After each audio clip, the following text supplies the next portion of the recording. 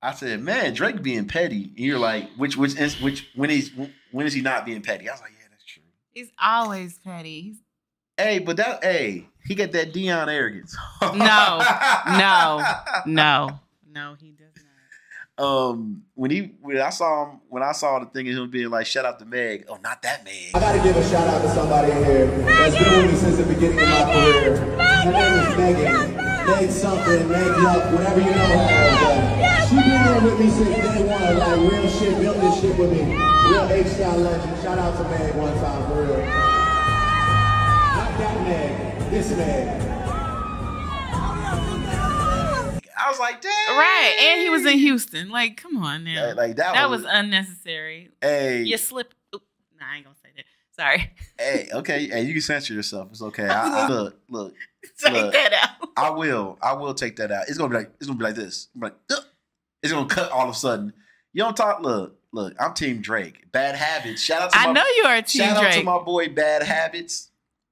He liked Drake before I liked Drake. We're talking about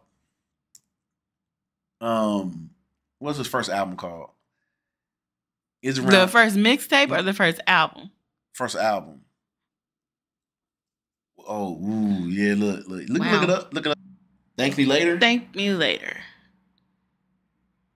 What was the first one again? Thank Me Later. Okay. It was the first one. Bad Habits was a huge Drake stan. And I was like, man, he ain't all that. Mm-hmm. Then I think, you know what it was to turn it around for me? What? I want to say 0 to 100. Mm-hmm. Or Worst Behavior. That's the one from if you're reading this is too late. Yeah. Now I'm on my worst behavior.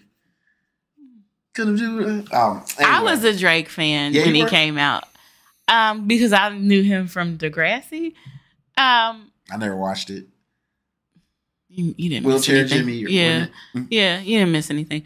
And slowly over the years, I have not been a fan anymore, just like Chris Brown. You know what your problem is? You got a problem with people that win.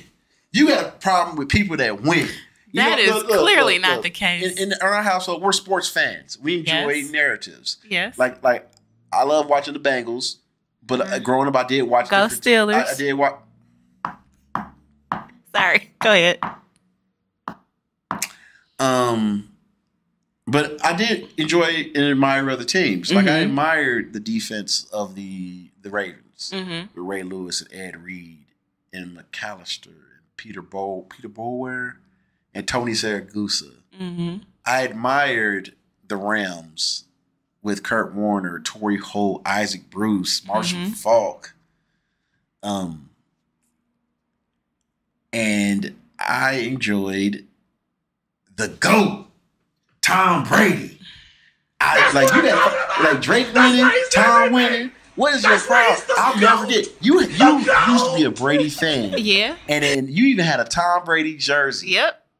And then when they I think they came back and beat Seattle or something.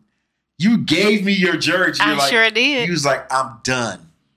You're like, I'm done. Yeah. Hold on a second. Keep talking. I don't know. Explain to why you got done with them. With Tom? Brady? Explain why you got done with Tom and Brady. No, wait, Drake first and then Tom. Drake has just become corny to me. Like everything he does is corny. The accents, the pouting of the lips when he takes pictures. It's just too much. Accents.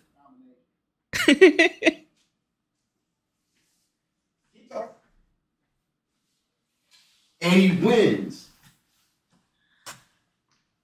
That man wins. And matter of fact, where we at?